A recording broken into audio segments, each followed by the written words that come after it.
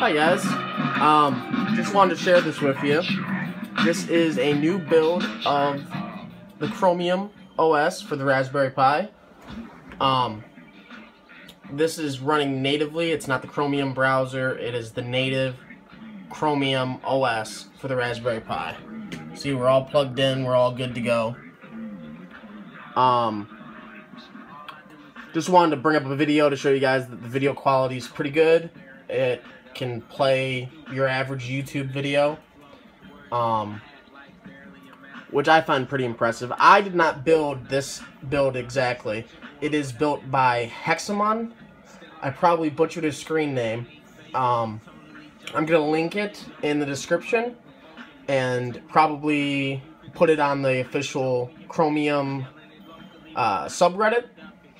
So I just wanted, all the credit goes to him for building this.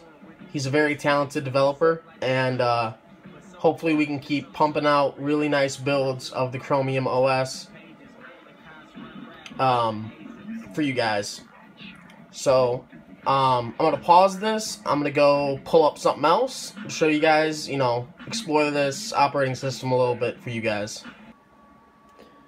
Okay, another cool thing that you can do inside this new Chromium experience for the Raspberry Pi, hooray, is you can get the official Microsoft Word, basically all of Office. They have apps on the Chromium operating system, so you can use stuff that you weren't able to use before. So that's another cool thing that you can do with this operating system. Still poking around. The web store works. Go to apps, your app drawer, web store. One problem I am noticing is that Flash doesn't work on some websites.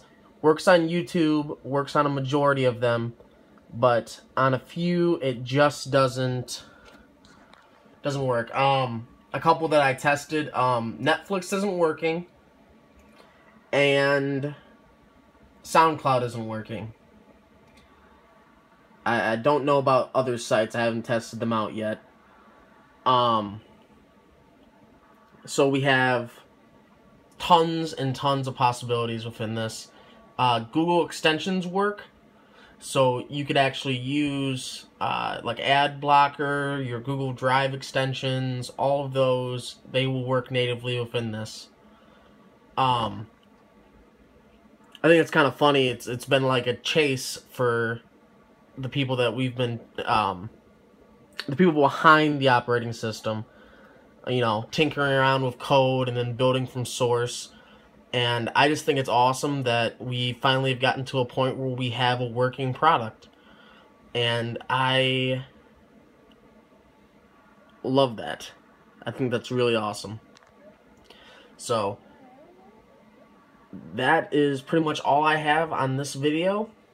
I'm gonna link to the file, and from there we'll see, have you guys test it out, tell us what works, what doesn't work, and all that, and then hopefully we can build around that and work on that kind of stuff.